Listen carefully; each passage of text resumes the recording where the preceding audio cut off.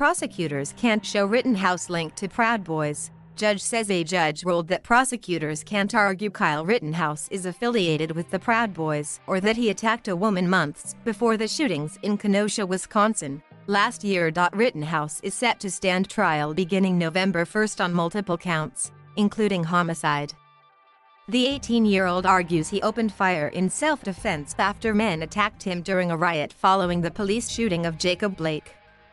Prosecutors say they have infrared video from an FBI surveillance plane that shows Rittenhouse followed and confronted the first man he shot. Rittenhouse was 17 when he traveled from his home in Antioch, Illinois, about 20 miles to Kenosha on August 25, 2020, in response to a call on social media to protect businesses there. Rittenhouse then shot Joseph Rosenbaum, Anthony Huber, and Gage Grosskreutz, killing Rosenbaum and Huber and wounding Grosskreutz. During a hearing Friday on several motions, Assistant District Attorney Thomas Binger asked to argue at trial that Rittenhouse subscribes to the far-right group, the Proud Boys, and its philosophies. Binger pointed out that Rittenhouse was seen at a bar with members of the group's Wisconsin chapter in January and traveled to Miami days later to meet the group's national president. Binger also asked the judge to allow evidence that Rittenhouse attacked a woman in June 2020 as she was fighting his sister. He also wants to show jurors video from 15 days before the shootings in which Rittenhouse said he would like to shoot some men he thought were shoplifting from a pharmacy. Rittenhouse attorney Corey Chirafisi countered that none of the events are relevant to the shootings. Nothing shows Rittenhouse was connected to the Proud Boys on the night of the protest or that the shootings were racially motivated, Chirafisi said, pointing out that Rittenhouse and the men he shot were white. Kenosha County Circuit Judge Bruce Schroeder agreed with the defense about the June fight and interactions Rittenhouse has had with the Proud Boys.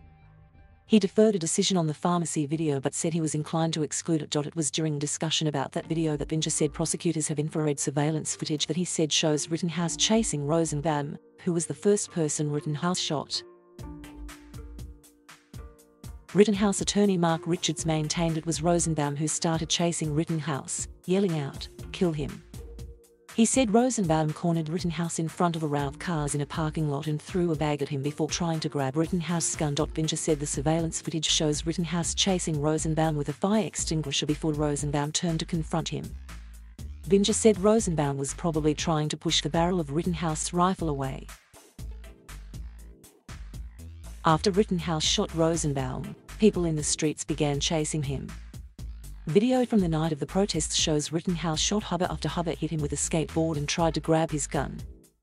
Grosskreutz then approached Rittenhouse with a gun and Rittenhouse shot him. Schroeder denied a defense request to argue that Rosenbaum was trying to steal Rittenhouse's rifle because Rosenbaum was a sex offender and couldn't legally possess a firearm. He delayed ruling on defense requests to dismiss a charge that Rittenhouse possessed his gun illegally because he was a minor and to allow testimony from an expert on police use of force. He said another hearing for October 5. Rittenhouse has found support from many across the country, who have raised $2 million to cover his bail, and former President Donald Trump even suggested last year that Rittenhouse acted in self-defense. He was trying to get away from them, I guess, it looks like Trump said during a news conference in August. I guess he was in very big trouble. He probably would have been killed. Rittenhouse's mother also slammed President Biden in November over a presidential campaigner that used Rittenhouse's image to get votes. "How dare him do that to my son," Wendy Rittenhouse told host Tucker Carlson in November. "That's my son that he did that to. And I'm not going to back down from him, and is not a white supremacist. He's not a racist. He is my son and I know him and he is none of that," what Joe Biden said. The Associated Press contributed to this report.